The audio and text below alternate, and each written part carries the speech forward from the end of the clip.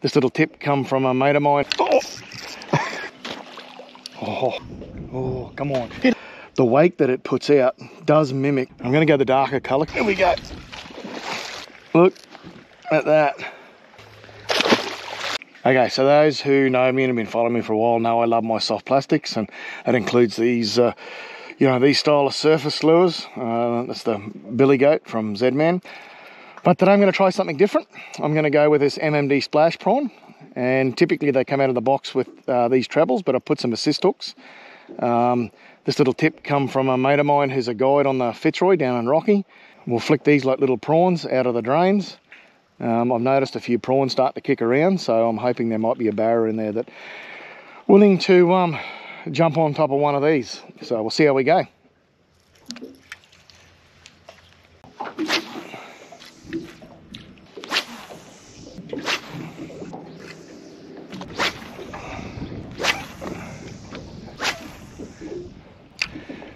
There's the odd fish at the moment that's feeding.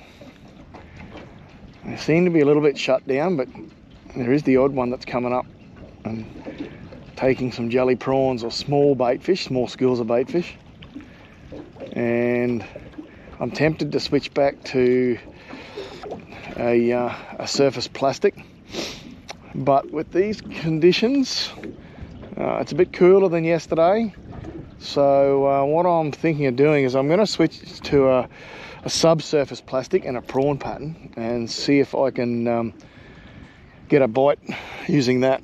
I'll holster the MMD for a little while and maybe go with a Holt swim prawn. Alright, so there we go. That's the Holt swim prawn. I'm going to go the darker colour because there's a fair bit of dirty water here, and I want to get it to stand out, and I've got a stinger on the front. A treble with a split ring to the eye, and I like rigging them that way. I find a little bit better hookup rate with the stinger. So let's see what subsurface does. I've got a feeling there's some barra feeding under that surface and maybe not prepared to come up and feed off the surface.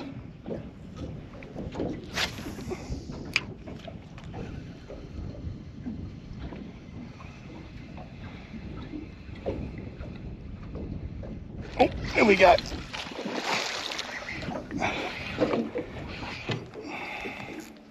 Where's he going around about? Am I electric?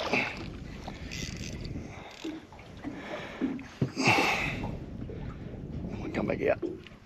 There's the jump at the back of the boat. Oh, my net's on the floor. That's going to make it interesting. Alright, I'm going to sneak down to the floor and try and grab my net. Keep the pressure on this line.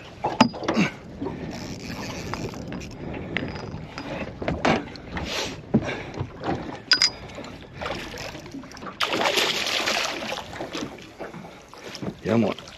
That's it. Well, there you go. And that is a result of not being afraid to change. So I've been throwing surface with the splash prawn for probably about an hour and a half, and no luck, not even a bump. I could see the occasional fish feeding, so I knew they were around here and having a feed somewhere, and changed to a subsurface prawn with a little bit of vibration, the Holt swim prawn, and bang.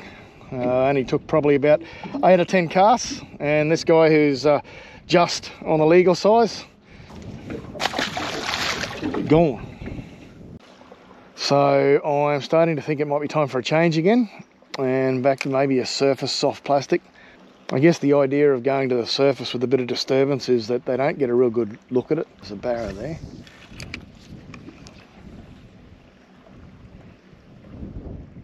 Oh, he was right there. It was about half a metre, 3/4 metre in front of him in the direction he was heading, and he didn't want it. It's making me think maybe a change is in the wind. Something that creates a bit of a tension, but it's still not too aggressive. And that's going to be the Billy Goat, I think. All right, got my white Z-Man Billy Goat, and configured the stinger a little bit different. That's because the stinger hook I got is a size or two smaller than I normally use, and hanging off the back, it doesn't quite get the purchase that I like, so trying it swinging off the front, see how we go.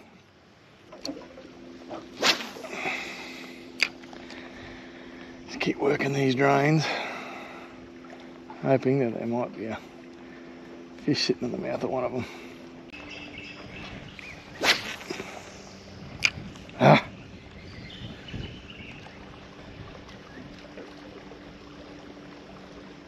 Oh.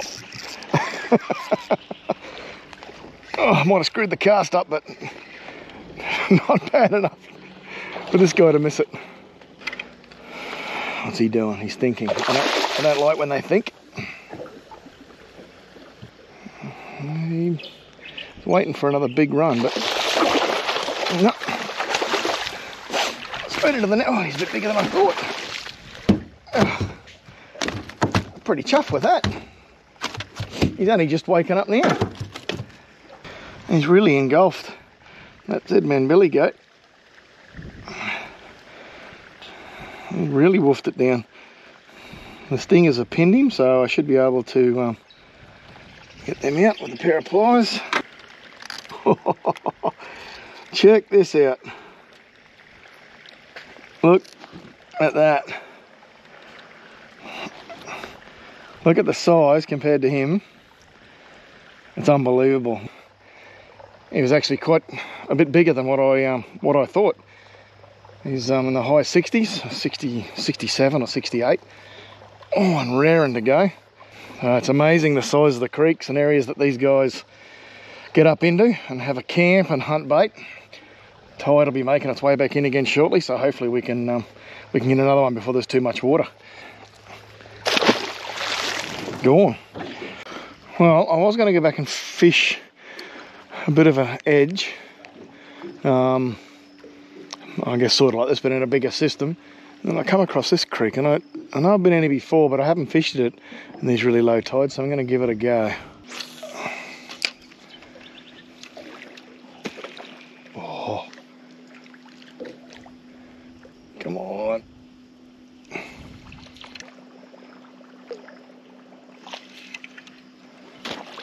Oh. I don't know if the camera's picked that up or not, but that barra had to be in the 70s, maybe even pushing the 80s.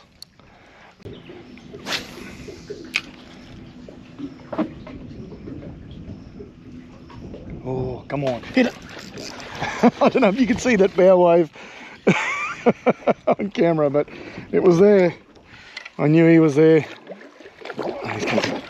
He wants to play up.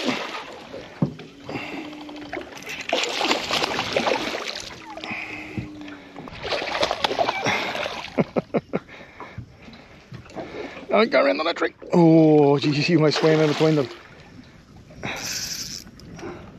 Nothing gets a heart pumping like that, seeing those bow waves come after your surface lure. No matter how big or small they are. Oh, I thought he threw the plastic then, but he just ripped it off the rig. Another one that was gonna go legal. They've been a bit tough to get, but when we have got them, they've been a solid size, not a overly big fish, but definitely a solid fish. So we'll get the tag in this guy and have a closer look. Oh, and he just coughed up a heap of these, a little perchlet, white bait. They go by a number of different names, but you can see the prawn pattern I was using earlier might not have fitted this pattern. And while this Zed-Man is a surface lure and it does does throw a bigger profile, the wake that it puts out does mimic a school of these fish. So I think that's what the barra sometimes gets excited by when they're feeding and gorging themselves on small bait. And it fits perfectly. So again, making that change has paid off with another solid barra. All right, he's been out of the water long enough. We'll get him in, get him some water back through his gills. Gone. I started with the splash prawn, didn't have any luck for about an hour and a half. earlier on. Could see a few fish feeding. Changed to a subsurface Holt prawn. Picked up a couple of fish, and then noticed that the water was clearing up a little bit. They were getting a little bit sluggish and wanted a little bit more presence in the water, so I went back to the surface in the white, a little bit bigger presentation, and bang, straight onto a really nice sized barra. So it pays to think about what you're doing, and some days change it up. Today's just a really difficult day to get them to feed, so changing it up has worked for me today.